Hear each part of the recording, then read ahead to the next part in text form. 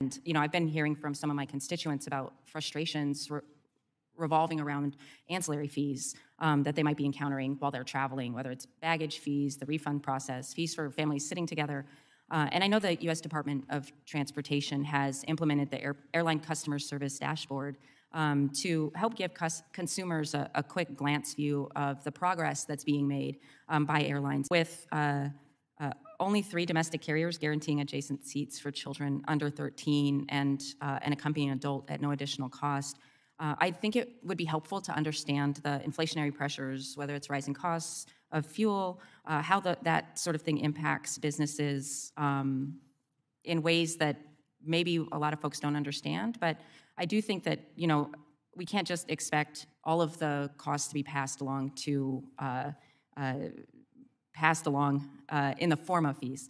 And so I'm curious, Ms. Pinkerton, if you could just give the committee a bit of a level set on the ancillary fees, on maybe what your member airlines are doing to simplify the fee structure or to make it easier for consumers to understand, and then maybe what the work with DOT is looking like to ensure that the consumers understand the fees and have as enjoyable experience as possible. Happy to, because it's in our interest to have our passengers have a good experience, because we want repeat customers. And with respect to, I'll take a couple of the themes that you mentioned. With respect to family seating, though, and by the way, I applaud the department's dashboard, because we're all for transparency. It's great. The problem, though, is in particular on the family sitting together, they have a very prescriptive approach. For example, they chose the age 14. Well, there are carriers who are doing everything they want, but they chose age 13 or 12. And I think the problem with a kind of a one-size-fits-all with respect to some of these issues is that it commoditizes air travel in a way that actually hurts competition.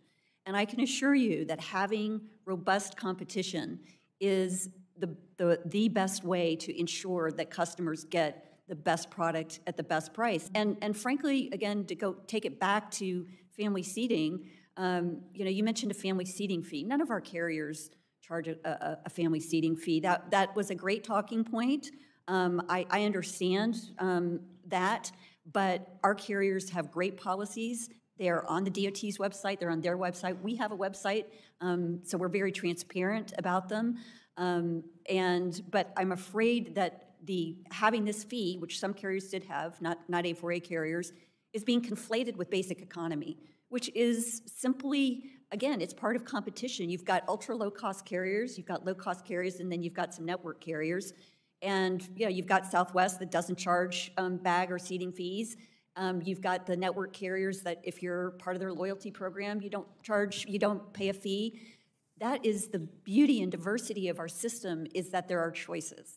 Yeah, thank you so much. And I'll look forward to continuing the conversation as we go through the reauthorization process.